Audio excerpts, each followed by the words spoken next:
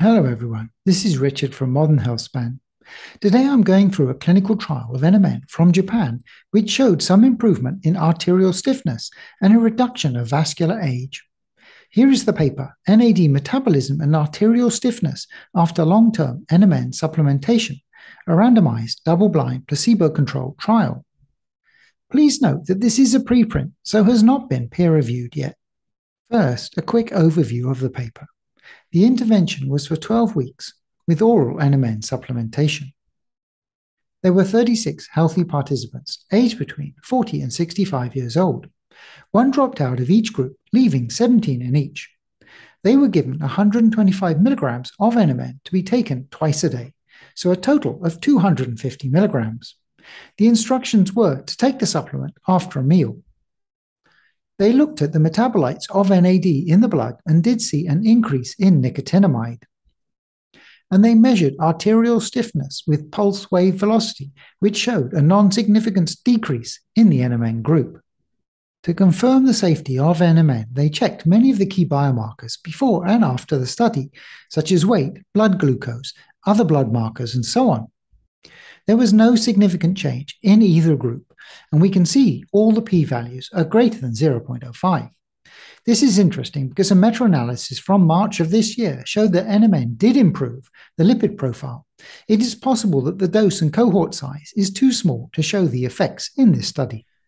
In this study, they looked specifically for changes in arterial stiffness. Let's have a quick look at how this is measured. Our arteries tend to get stiffer with age, and this is correlated with cardiovascular disease.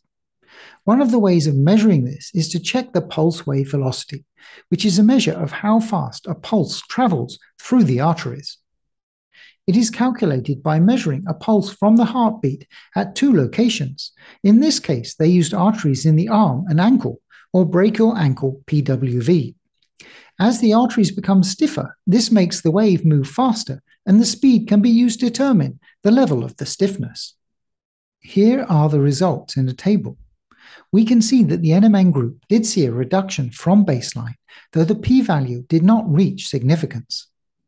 And here are the results in a graphical format, where we can clearly see the improvements in the NMN group. They also looked at subsets of the participants. First, those who had a higher BMI. In this case, the difference in the PWV score was significant, though it looks like some of this was due to an increase in the placebo result, so I am not clear what this would mean. And those with a higher blood glucose, which was again significant, and this time there was no change in the placebo value. Pulse wave velocity correlates well with age and can be used to determine a vascular age. They saw that according to this measurement, the NMN group's vascular age had been reduced by 2 years, whereas the placebo group saw a small increase in age. Looking at the background to the trial, the NMN was provided by DHC, a Japanese supplement company, though when searching on the net, I was unable to find any NMN product available from them. They also provided the funding. The authors declare no competing interests. The study looks promising for the impact of NMN on vascular health, but the results are inconclusive. It is encouraging to see an improvement in vascular age with such a low dose. They did also see improvements in PWV in patients with higher than average glucose and BMI. In terms of the low dosage, this may be a factor of the time it takes to complete a trial, as the safety results of the larger doses may not have been available when the trial was designed. It would be great to see a larger study with a larger dosage to see if this can reproduce or improve on these results.